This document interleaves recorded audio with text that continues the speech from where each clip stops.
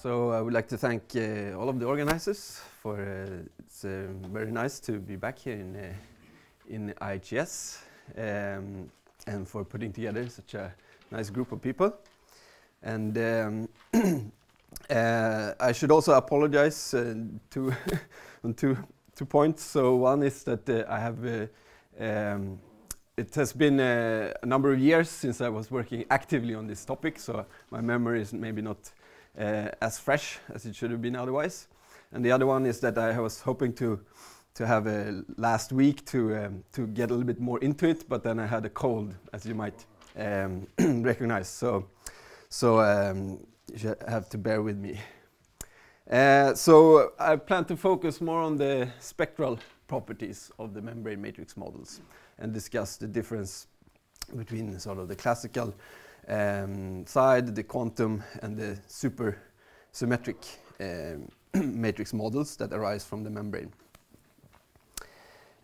So the plan is to give a little bit more of the introduction. So we have already heard many of the talks have focused on bringing to our attention the different aspects of these models, but I think it does not hurt to point out a few extra things. And also I believe that in this audience there are several people who are not experts in this area, so I think it could be nice to understand this in more detail, and then focus around the spectrum and in particular the ground state conjecture. So this is concerning whether the lowest point of the spectrum, which turns out to cover the positive real axis, whether this the point 0 is an eigenvalue or not, whether there exists a normalizable eigenstate.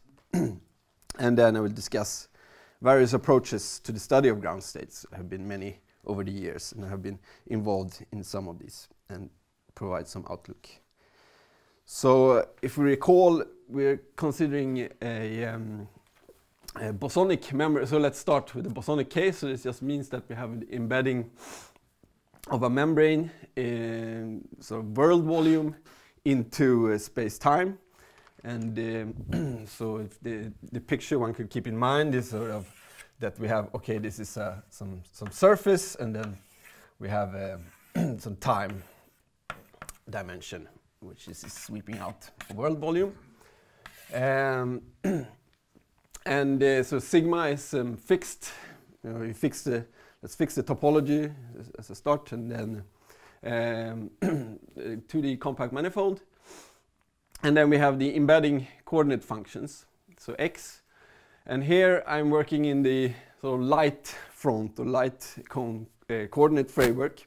So even though the embedding space-time is r, so 1 plus little d will be my parameter in these models, and then 1 time dimension. So d is essentially the transversal coordinates to the membrane. So we have d such embedding coordinate functions into one for each of the coordinates. And then there is this issue of writing down the Hamiltonian. So this is after having done this reduction into the light front coordinates and looking at the internal energy of the membrane. So this energy is given by this Hamiltonian function on the phase space. So we have these x coordinate functions, but also there are the conjugate momenta p. So so this is then just an integral over this fixed surface here. If you want to think of it as having, maybe there is some hole in it. And we have the momenta squared, and then there is this Poisson bracket. So you have the Poisson bracket of the coordinate functions squared to sort of provide for you the volume of this thing. And so we have essentially two Poisson structures here. One is given by the surface sigma, Here I might have set this normalization to one, this density to 1, but there's some flexibility there. And so this is one of the Poisson structures that we use, which is sort of canonically given since it's a two-dimensional surface. But then we also have the dynamical Poisson bracket. So these coordinate functions and the momenta should be canonically conjugate. So that's this Poisson bracket in the end here that have been normalized in this way. And I can say also that some of the details concerning the dimensional reduction from the full theory down to this setting, you have to sort of eliminate some constraints and so on. There have been some discussion in a paper with De Wool and Hoppe.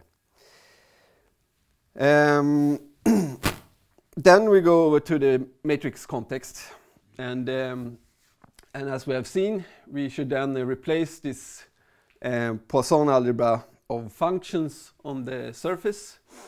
Actually, they have also been normalized, so we have taken away essentially center of mass and so on, so that they are zero mean real valued functions, xj. And then we represent this Poisson algebra in terms of matrices. So we're then going over to an algebra of traceless, Hermitian, and Bayesian matrices. So the tracelessness is from the zero mean, and the Hermitian from the real valued functions. And then it's just n is the matrix size.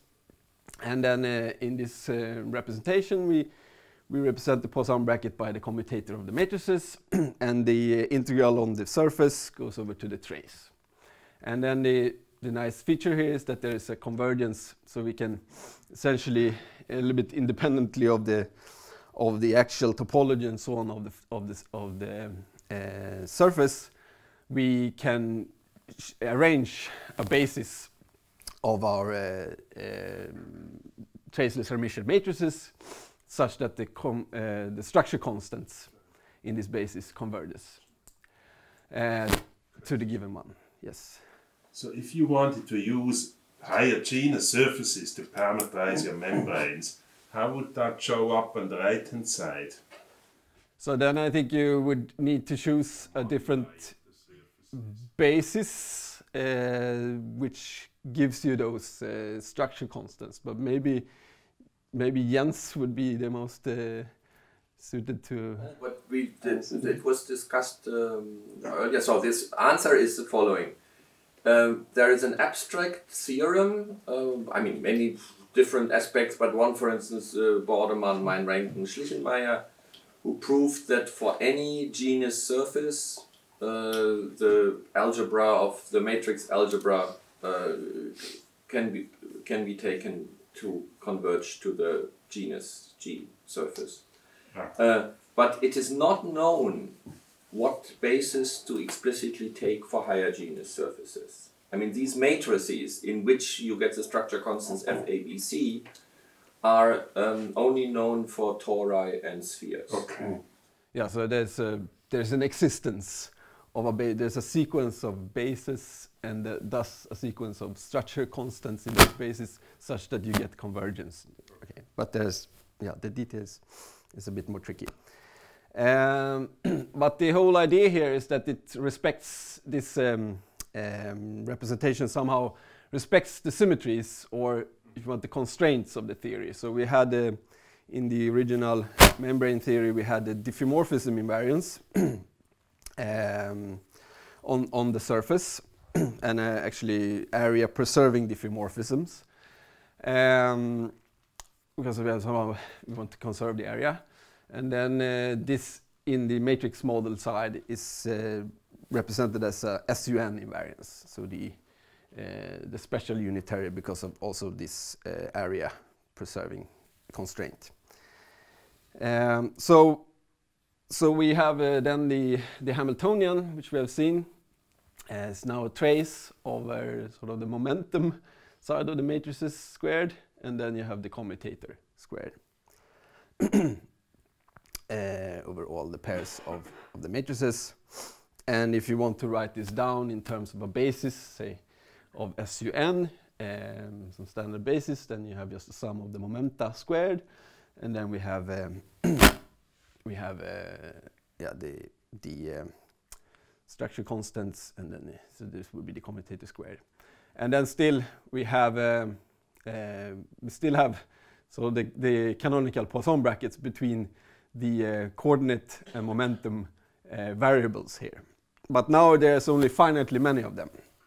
So that's the whole idea here, that since we have a finite dimensional system, we can then quantize this in the standard way using the Schrödinger quantization. So, so we represent this set of coordinates and momenta on square integrable functions over the corresponding dimension. So we had the d space dimensions, and then this is the matrix dimension, or the basis, the number of elements of a basis of this space. And then we represent our xj as just multiplication operators on this space. So we have expanded it in this basis TA. And while the momenta is represented in terms of derivatives, so minus I times the derivative with respect to xj, in order to represent the canonical commutation relations.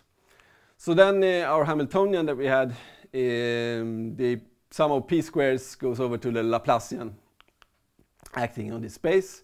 And then we have a scalar potential, essentially, which depends on the coordinates. And I will come back to the details on this potential. But what we have here is also symmetries. So we have essentially the d-dimensional space, and the rotations may be represented within this. Essentially, the Hamiltonian commutes with such rotations, but it also commutes with rotations in the matrix space, so SUN transformations, which are then represented if you in this basis by orthogonal transformations as well. So, but what we have to remember is that we have these constraints of diffeomorphism invariance. So we still have that constraint which we have to implement. So actually, the physical Hilbert space is not the whole space here, but rather this is where I wrote the sort of bosonic Hilbert space physical, which is then the SUN invariant states. So the SUN, so the generators of the SUN symmetry can be written in terms of this basis with the structure constant like this. And that acting on our states should be 0. So that's how we implement the constraints. And this is sort of just amounts to the standard Dirac constraint quantization procedure, that we still have some constraints, so we will look for to solve those constraints on the quantum side. This is a constraint? This one? This one is a constraint, yes. So first class or second class? this is at this point I don't remember. Yeah, it could be a second class at this point. So yeah, but you have to. This is probably written in this paper. Okay. So then we have this complication of supersymmetry, if we want to consider the supersymmetric membrane. So the idea is to somehow add spin degrees of freedom and obtain a supersymmetric theory. So, so I will say just something briefly about supersymmetric quantum mechanics, because it's not the full, supersymmetric quantum field theory here, but it's really a reduced thing into the quantum mechanics. So then it can be more simply stated. So essentially, a supersymmetric quantum mechanics, you can think of having a couple of different objects. So one thing is there's a Hilbert space, there's a grading operator K, there's a Hamiltonian, and then there's supercharges, so supercharge operators. So yeah, you have a Hilbert space. The grading operator is just an operator, a boundary operator is going to 1. So you can sort of split the Hilbert space into a positive and negative part, or the eigenspaces of this. And you can term this the even sector and the odd sector.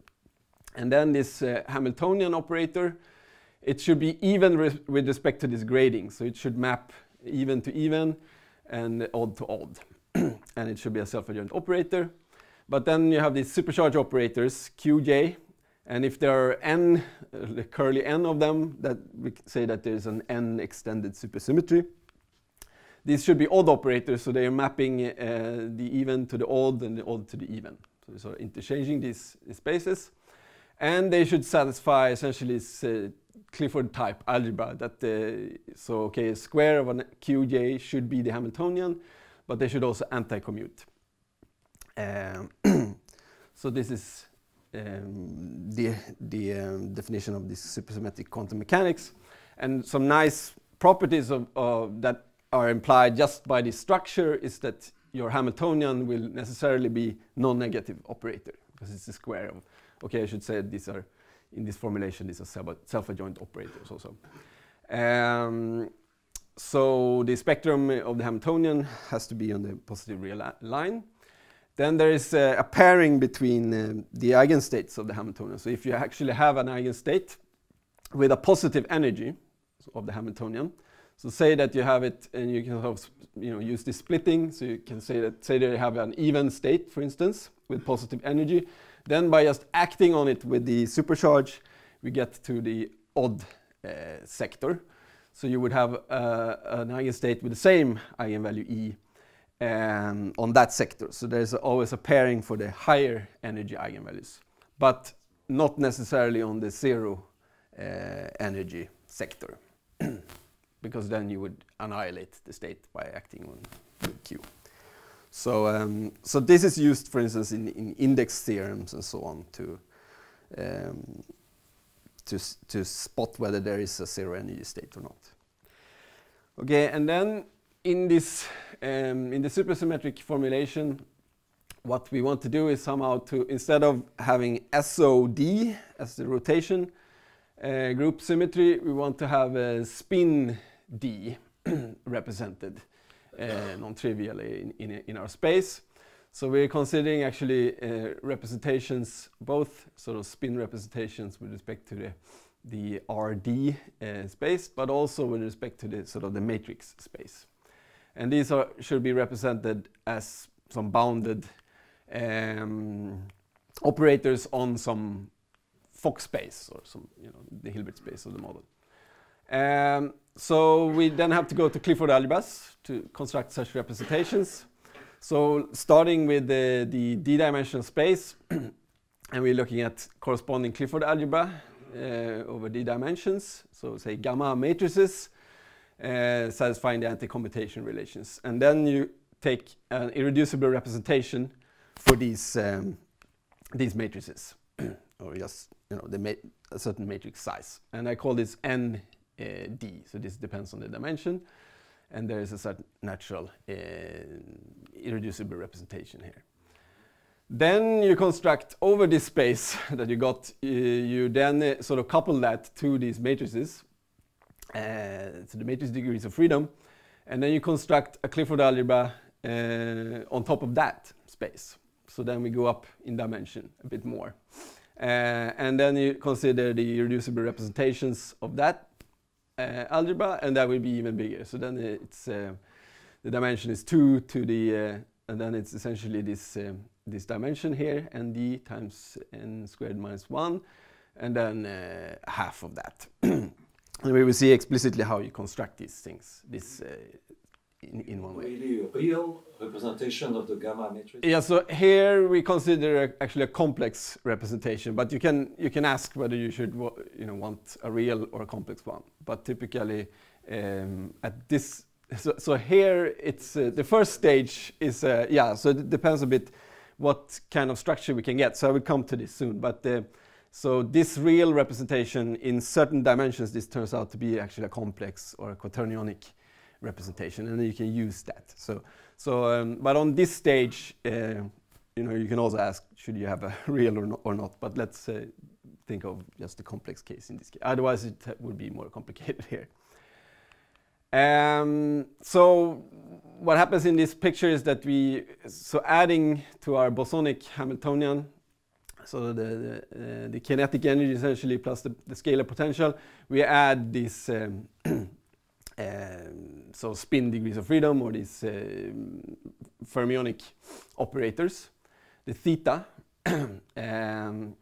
and they are coming with linearly in the coordinates x. The rest is just these sort of structure constants. And then it turns out that you can write down a set of supercharges. So the number of supersymmetries essentially is this dimension here. So you have a linear in momenta and then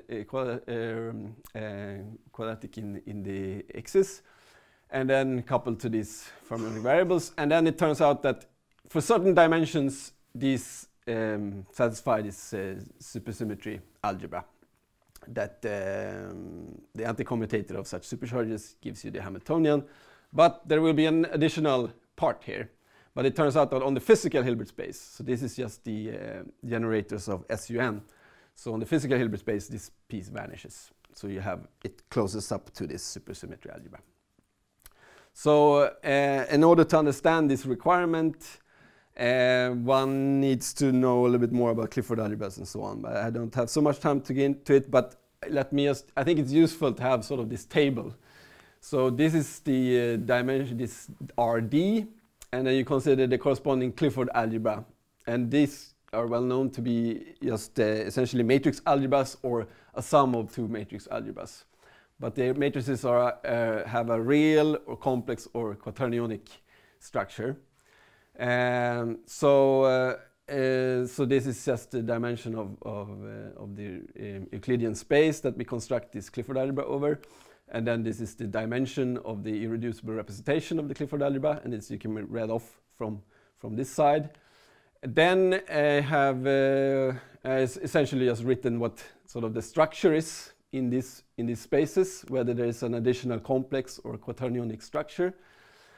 And then on the right-hand side here is what happens when you act, essentially how can spin D be represented on these spaces. And then there is an additional splitting into either you have just essentially an irreducible representation, or it splits into two either different or the same representations. So actually you can see here that the special dimensions where you have these this supersymmetry is the case. So for my label of D here, it's the 2, 3, 5, and 9 cases. So this is what I've marked with the arrows here. And it turns out, so in the 2 case, essentially the structure is real, but in the 3 case, the structure is complex, and you can use that. And also in the 5-dimensional case, there's a quaternionic structure, which you also can use. While in the highest dimensional case, which is of the most interest, is essentially a real structure, but it turns out that there's sort of octonionic features in this case also. I have also indicated this one here, which is somehow a degenerate case, the 1-dimensional case. So so this is somehow, if you want some kind of 0-dimensional thing, you know. So this is again related to the fact that you have essentially the norm division algebras are the real, complex, quaternionic, and octonionic ones, and this is sort of the same thing which appears here, which has to do with Clifford algebras. Okay, so I might come back to this table. So now our full Hilbert space is then the bosonic one times the fermionic Fock space, where we have represented these Clifford algebras. And then again, there's a physical Hilbert space, which where these constraints vanish. But now it's not only that bosonic sector, but there's also the fermionic part here. So that's imposed as a constraint that we should be in the kernel of these operators. But then you still have also a symmetry, sort of a rotation or spin D symmetry, which is then essentially rotation among the coordinates, and then also rotation on these Clifford algebras or on the fermionic Fock space. So what we'd like to emphasize here is also that how we can construct these Fock space representations. So essentially the one way, which was used by De Witt, Hoppe, and Nicolai, is to essentially you pair up. You have to, so you're given these thetas, this Clifford algebra, you can sort of pair them up to construct creation and annihilation operators. So one way is just sort of, okay, you take the first half and the second half and pair those up, and then you have essentially creation annihilation fermionic operators satisfying canonical algebra like this. And what has been done essentially is to split the space. So along with this pairing, you use a splitting of the d-dimensional space into d-2 variables, and then the last two you use as a sort of complex variable. We can take the real and the imaginary part of that. So I've here written x prime is sort of the first set of variables here, and then z is the pairing of the two last variables, d-1 and d. And if you do that, this sort of goes well together, and you can write down the Hamiltonian in terms of these creation annihilation operators. So then there will be a part which involves these first variables here, and so big gamma is sort of the reduction of these gamma matrices in terms of this splitting, and then you have the last part is so this first part sort of preserves the fermion number, but in the last two parts you have a raising of two or lowering of two fermions. So in this sense, the whole operator will sort of mix the fermionic sectors. But there is this alternative in 3 and 5 dimensions, which I'm not sure how much it has been discussed. Okay, it's also been used by Claudeson and Halpern, and then discussed this a little bit in my thesis, that in these special cases, since you have this complex or quaternionic structure, you can use that pairing, which gives you a more sort of canonical pairing of the fermions. So that in that case, your Hamiltonian can be written, so using this other pairing, you have essentially, so your Hamiltonian is then the bosonic, and then you have a piece which conserves the fermion number. And then the SUN and the spin D generators are also sort of preserving fermion number. Then there was this degenerate model, which essentially, so it's the one-dimensional case, which essentially is just a free Laplacian acting on the matrix degrees of freedom, and then there's a piece which vanishes on the physical Hilbert space. So one way to the corresponding supercharge, so there's only one supercharge in this case.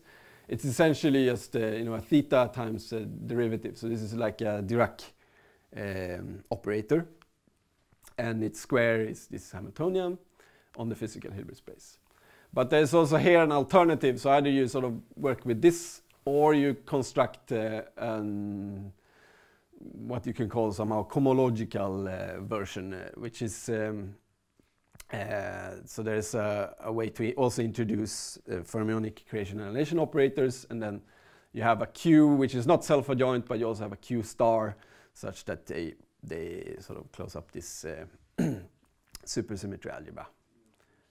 Let me not spend too much on that. So now we come to the question of what about the spectra of this model. So we had the classical side, and just the membrane or its regularized version, and then we have the quantum regularized membrane and the quantum supermembrane.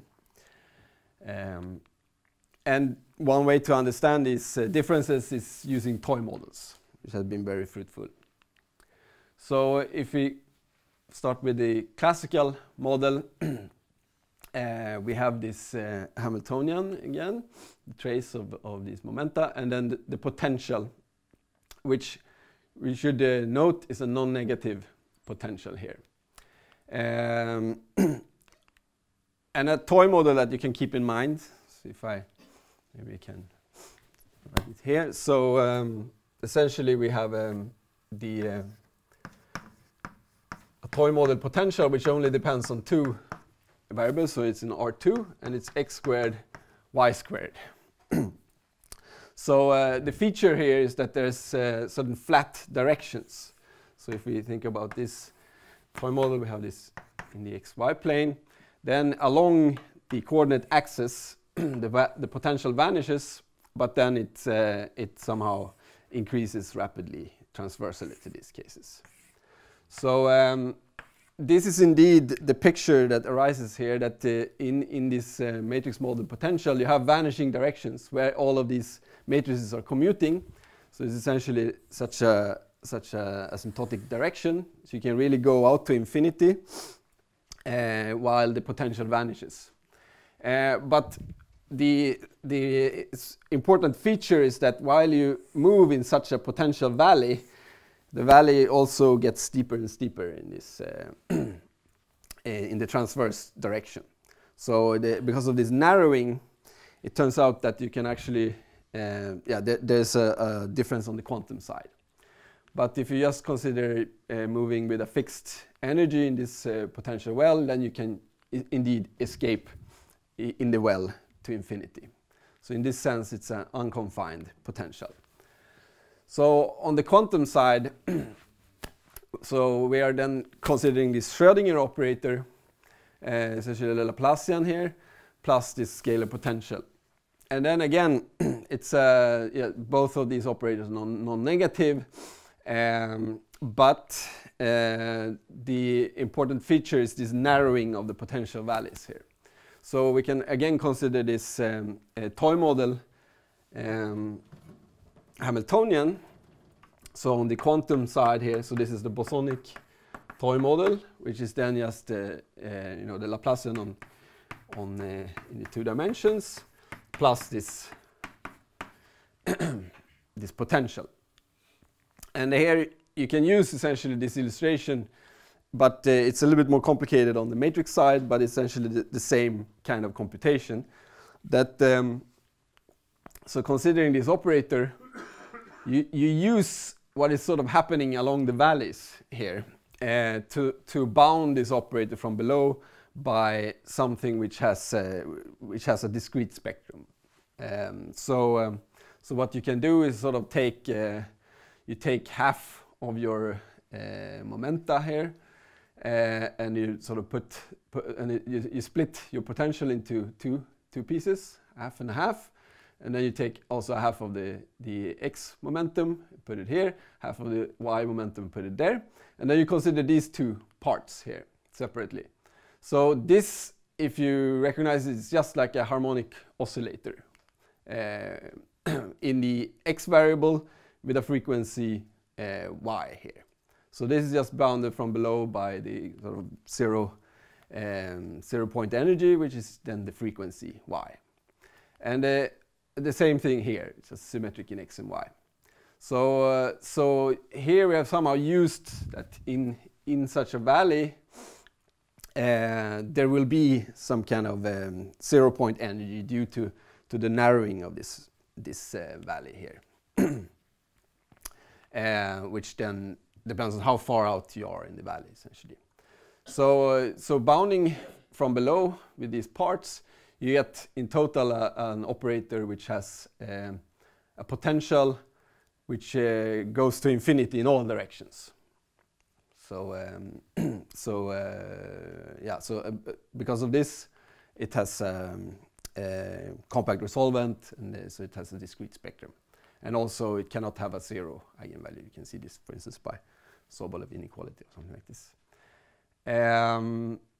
So this is the interesting feature here, that we, on the quantum side, we get actually a discrete spectrum for this operator.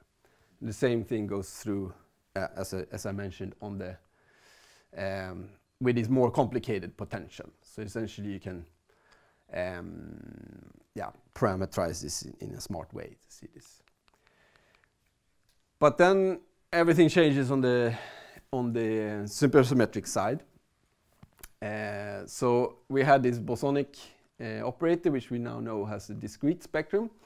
But then what happened here was that we added this essentially a matrix piece here. It's linear in the coordinates, but then there's this matrix here also.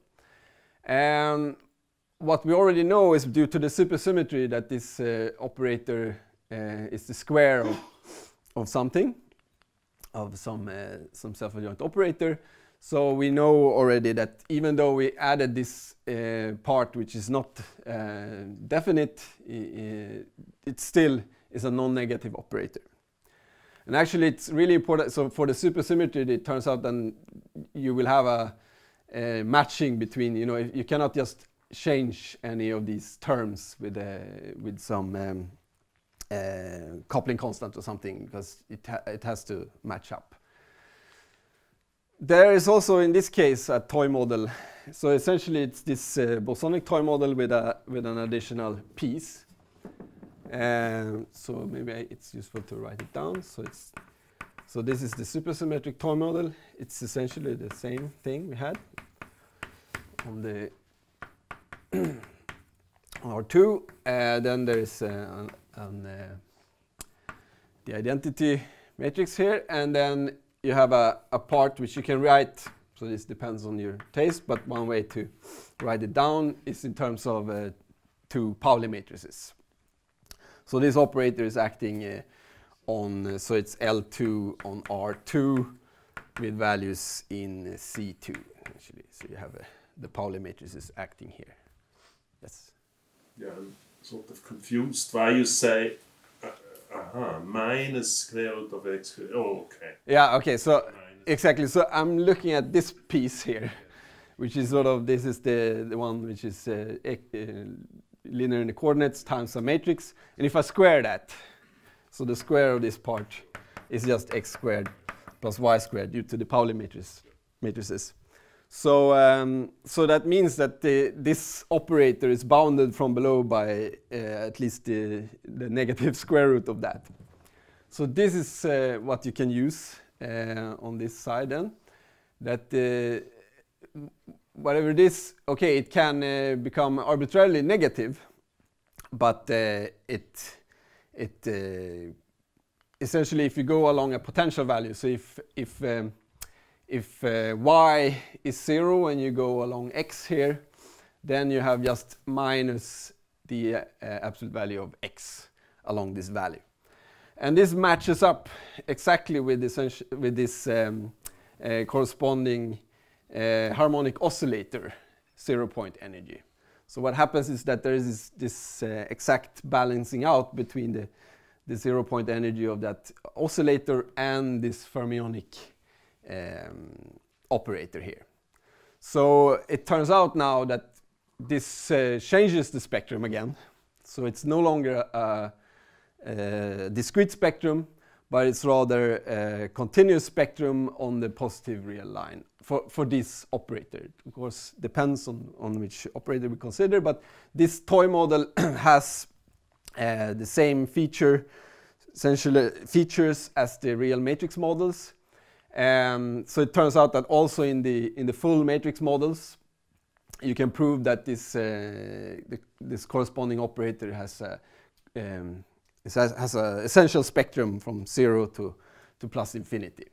So what you do is essentially to use this fact that so on the fermionic side you put yourself in where this is as small as it can be, and in the bosonic side you take a state such that this is the smallest it can be, and that there will be this balance between these. And essentially you can construct then a sequence of states which sort of get pushed out into this valley, and in this sense a sequence of while sequence of states.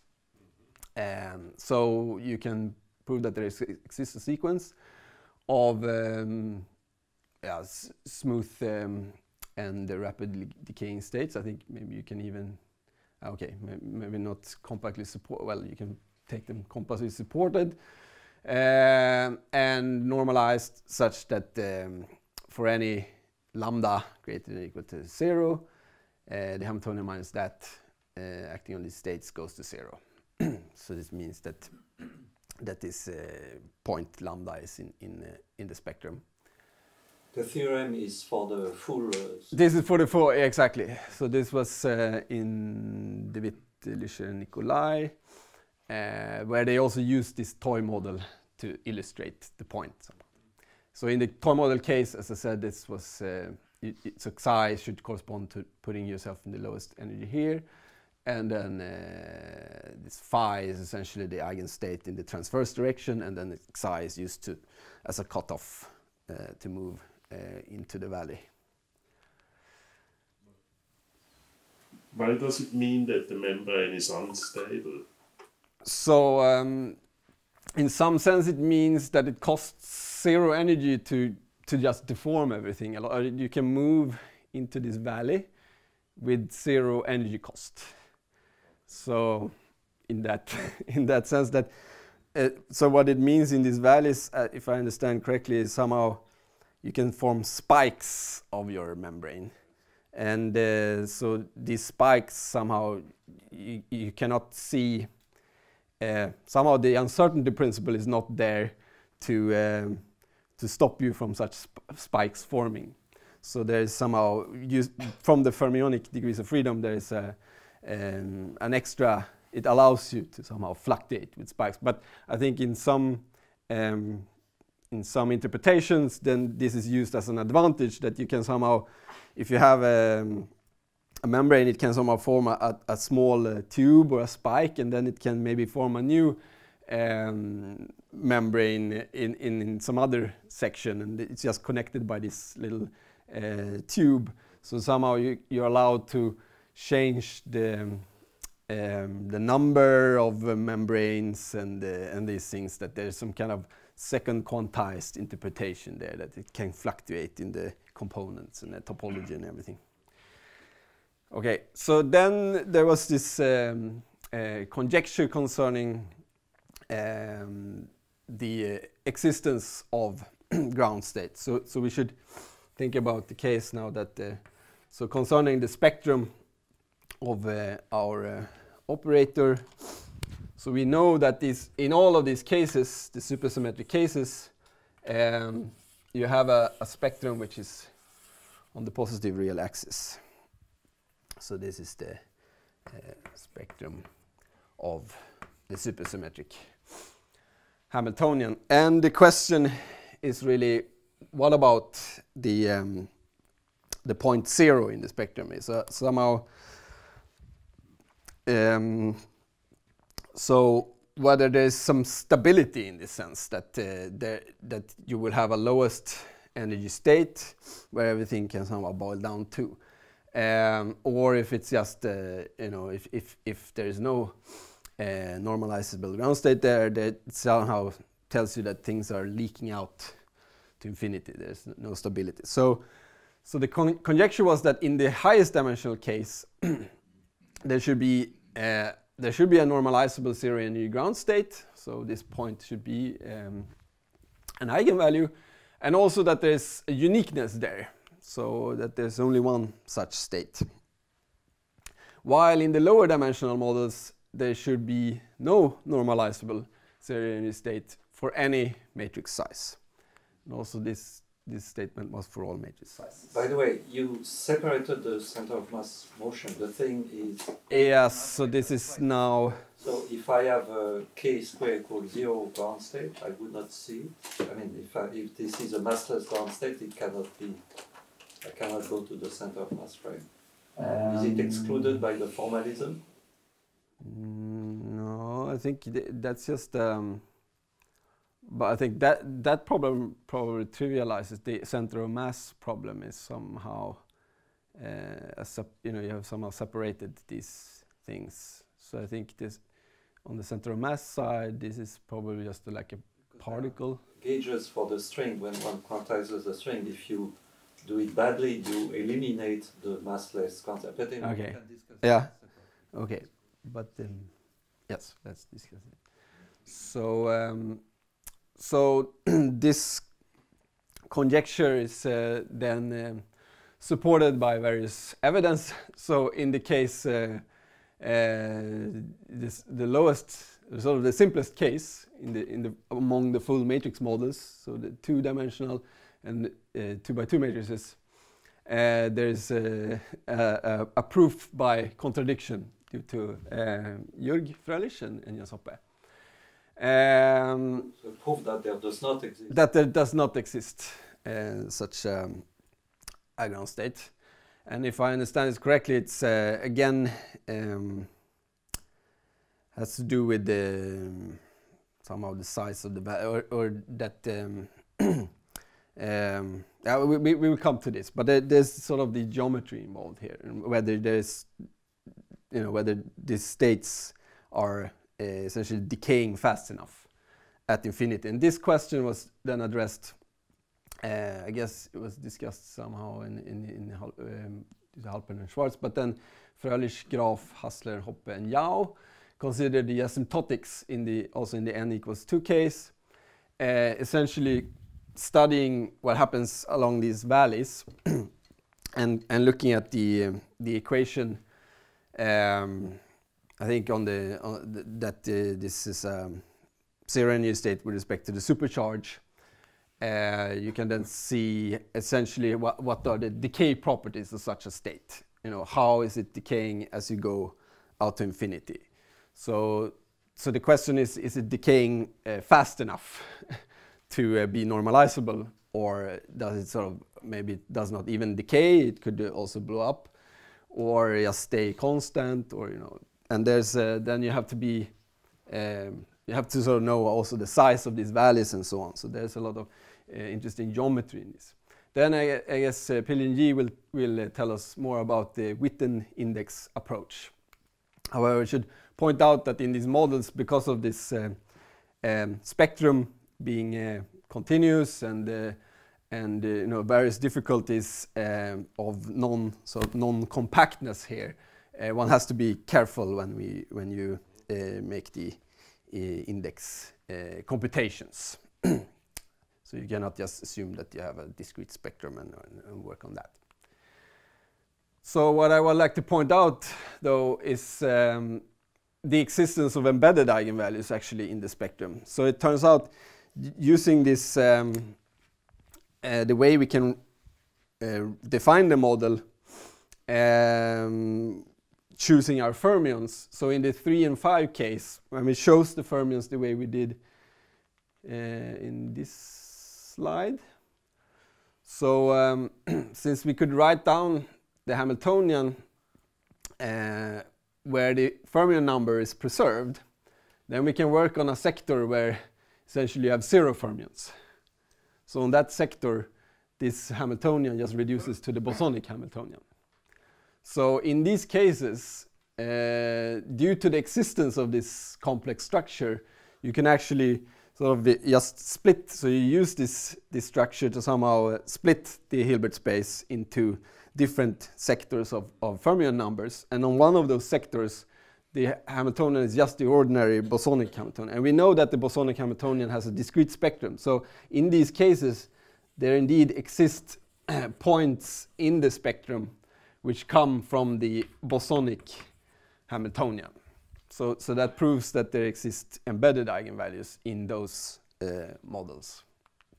But this was in these cases, the 3 and 5. So the problem is in the say 2 and 9 dimensional case, we do not have this canonical structure, and indeed, essentially the best we can do is to have these non-fermion number conserving terms, which then mess up the whole picture somehow. So it's difficult to see whether there is such a reduction in that case.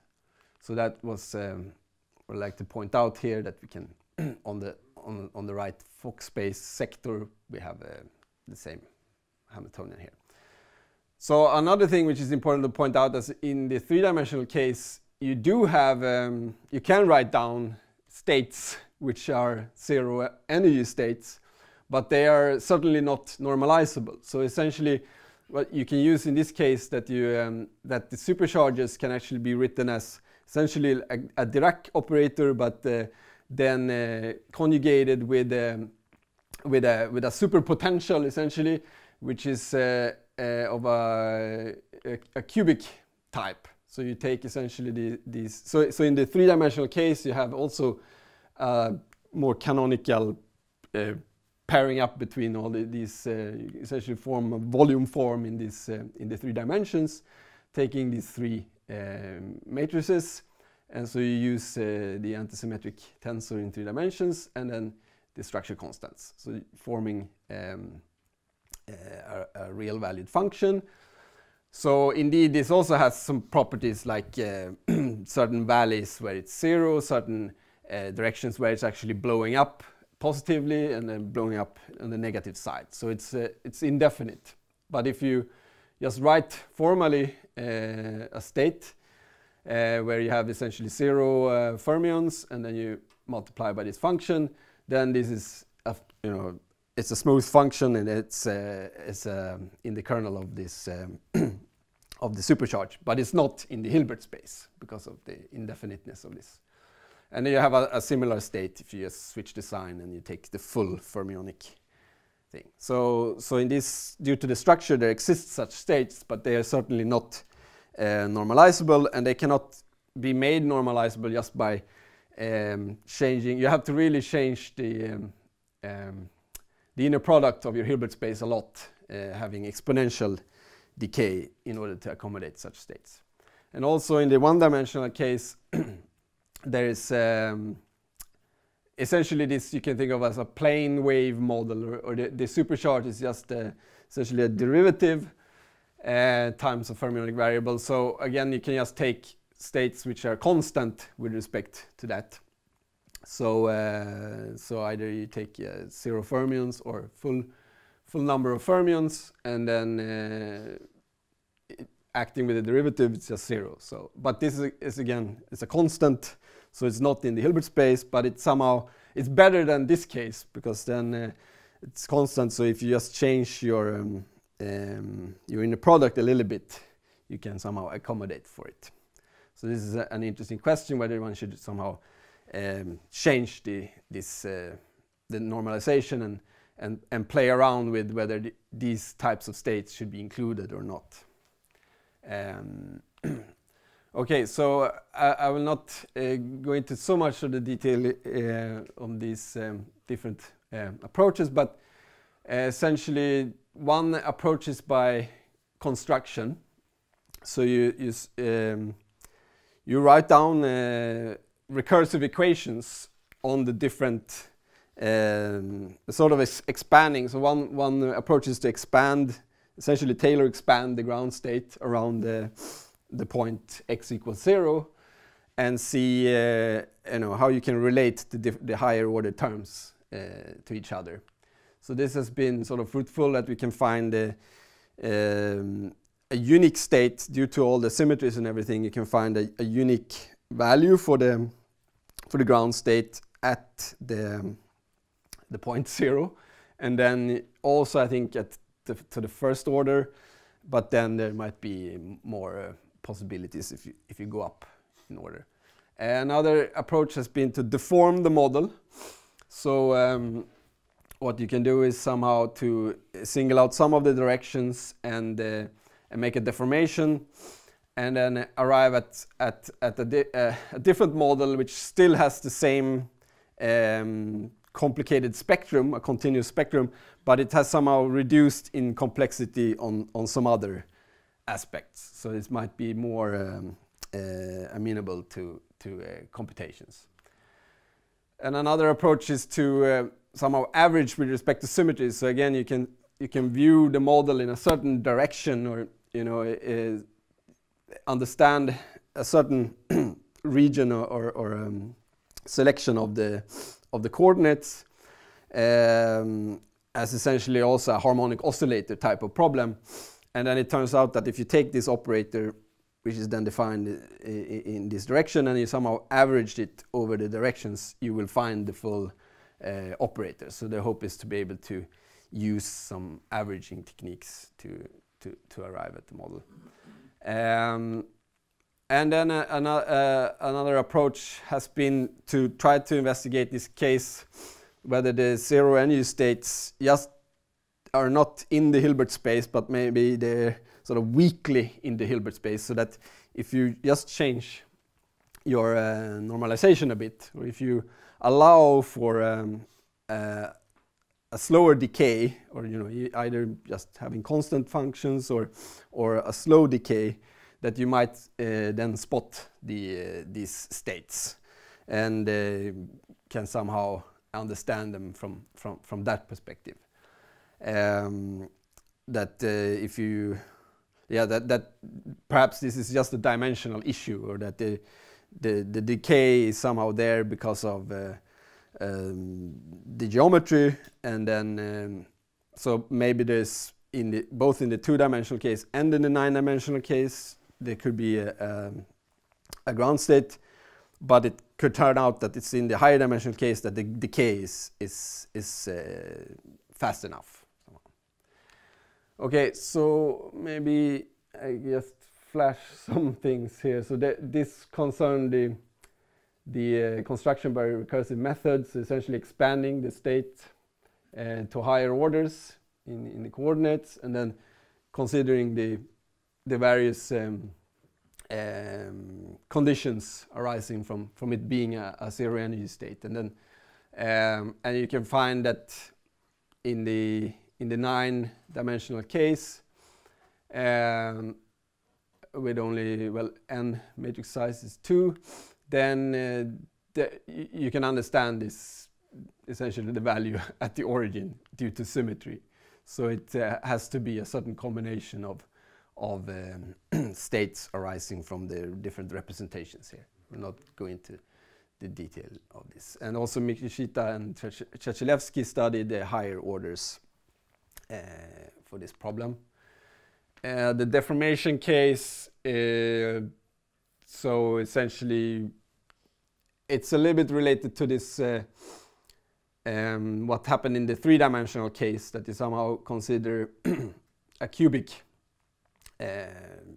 superpotential, if you want, and then where we somehow we single out some directions, sort of say the last two directions, 8 and 9, and also the indices 8 and 16 in the Clifford algebra, and then somehow you can, using that those choices you can write down something which is nice, and then you can somehow deform your model with respect to this choice, and then you end up with so there's a deformation parameter mu, and you end up with a Hamiltonian which then depends on this mu, and in the case that mu is equal to 1, some of these terms drop out, and you have something which you can which is in some sense simpler, but you can still prove that this deformed thing also has the continuous spectrum.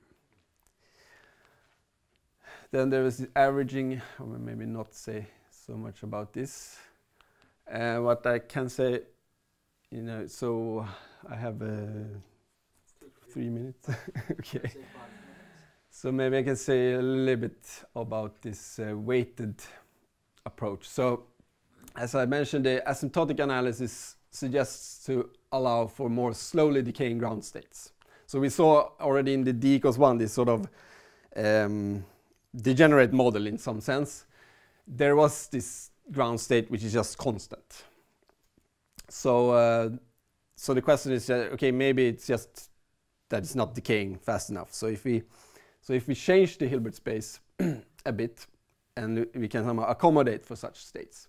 So here I change it by adding a weight. So it's the original space, so d rd times n squared minus 1, with values in the formula Fock space, but then I change the measure here a bit. So I take this function rho alpha, which is essentially just something which is decaying as x to the minus alpha.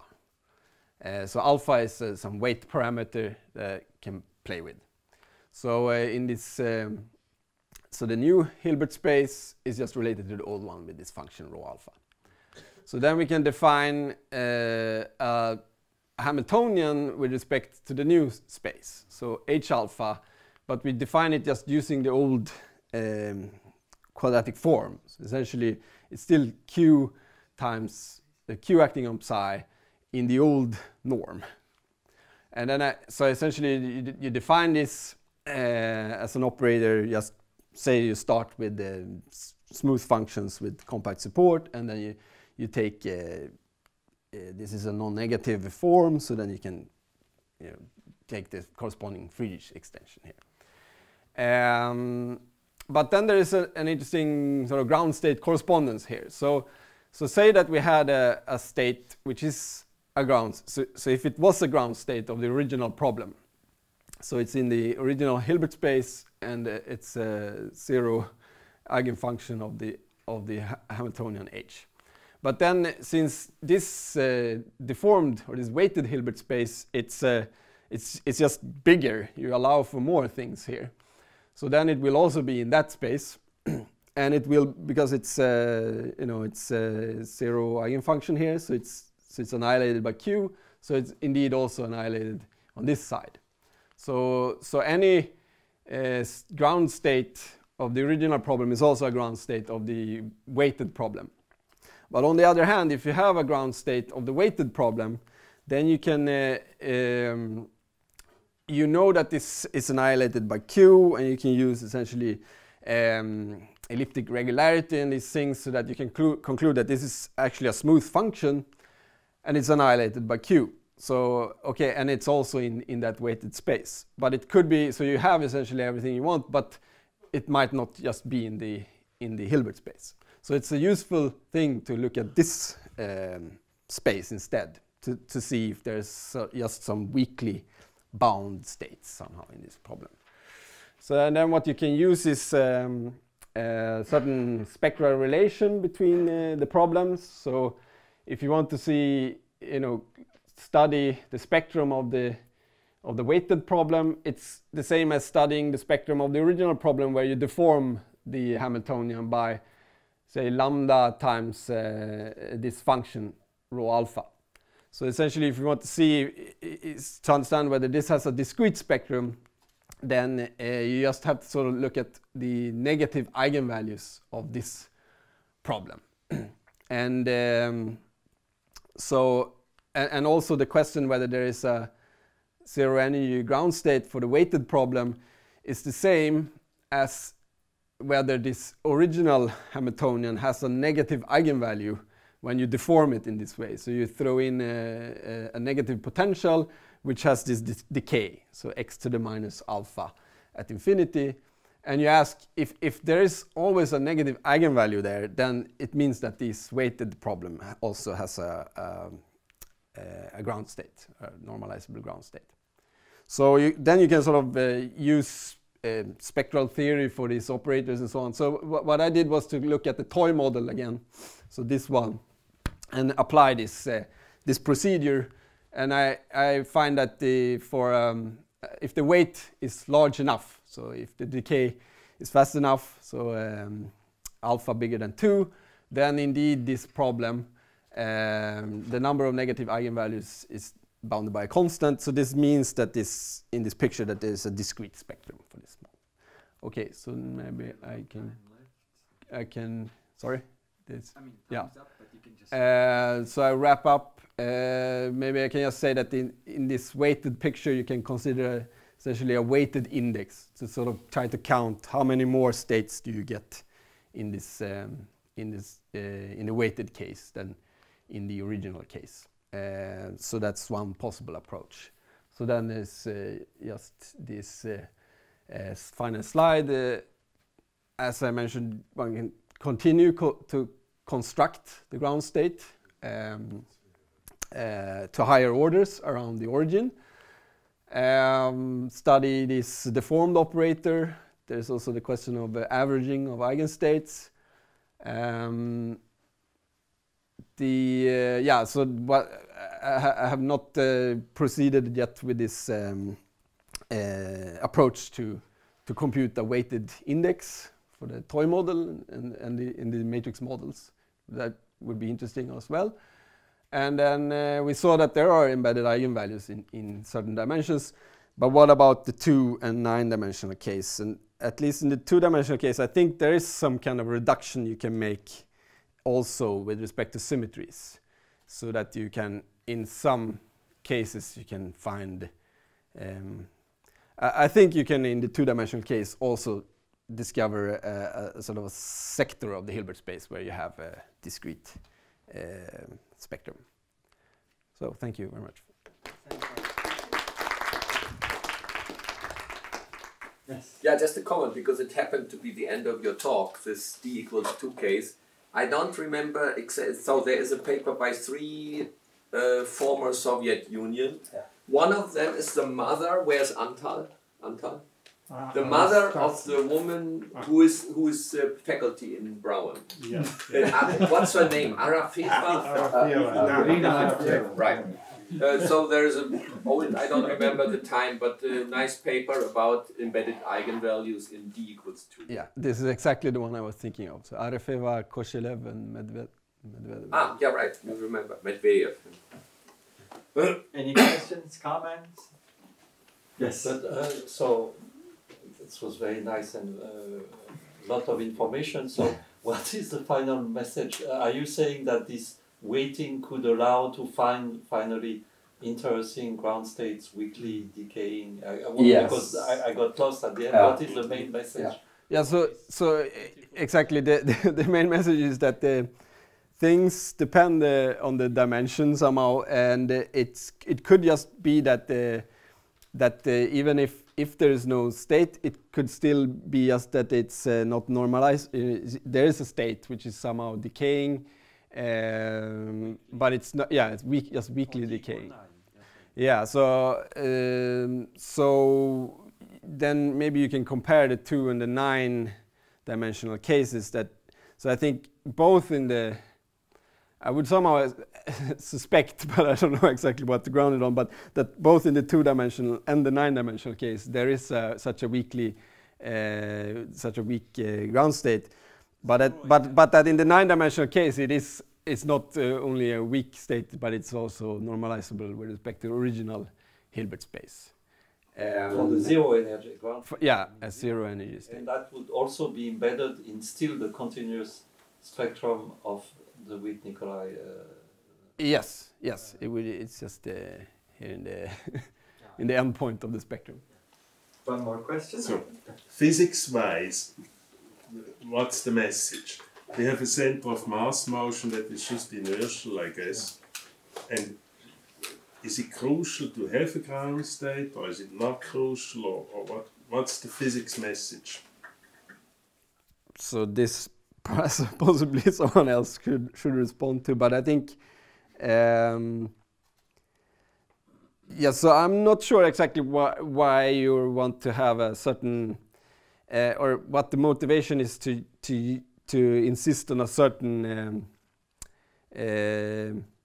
Hilbert space, or if you have some interpretation, if it turns out that your ground state is just not, it's just barely normalizable somehow. That maybe you still have an interesting interpretation of it. Does it mean that there is, for example, a continuous mass spectrum? That one, I think, is more interpreted in terms of this case that you can deform the membrane, that you have these, I don't know, these spikes and tubes and so on. As I understand it, this continuous spectrum indicates that you can easily move between different configurations. And then, but then I don't know exactly what, if there's embedded eigenvalues, this is somehow stable, more stable, but it seems it can still deform. I think what you need in the end is really to just split up the Hilbert space into the different sectors. And, so you have some of these, so on perhaps on the, so we have the SUN symmetry, which is actually not just a symmetry, but just a constraint. So everything should be there. But then we have the spin D, and that's not a constraint, but a symmetry. But there's also the part of the conjecture is also what about the symmetry of the ground state.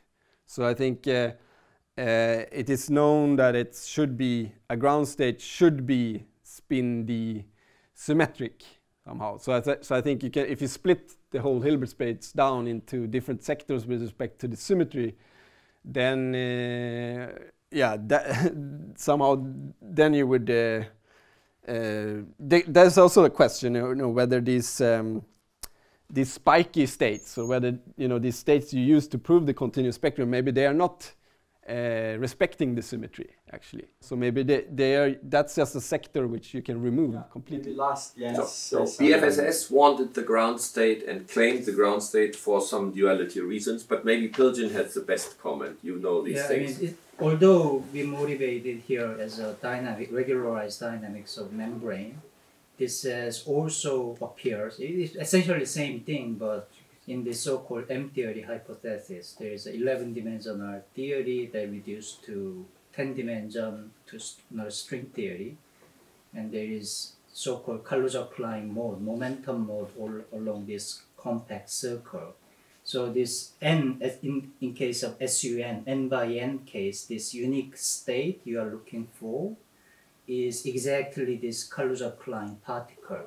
So this conjecture, I mean, not only n equals 16 supercharge, but 8 supercharge, 4 supercharge, come from essentially M theory and type 2 superstring compactification. So there is a large number of physics ideas that goes into this conjecture. Maybe we thank our speaker and then continue.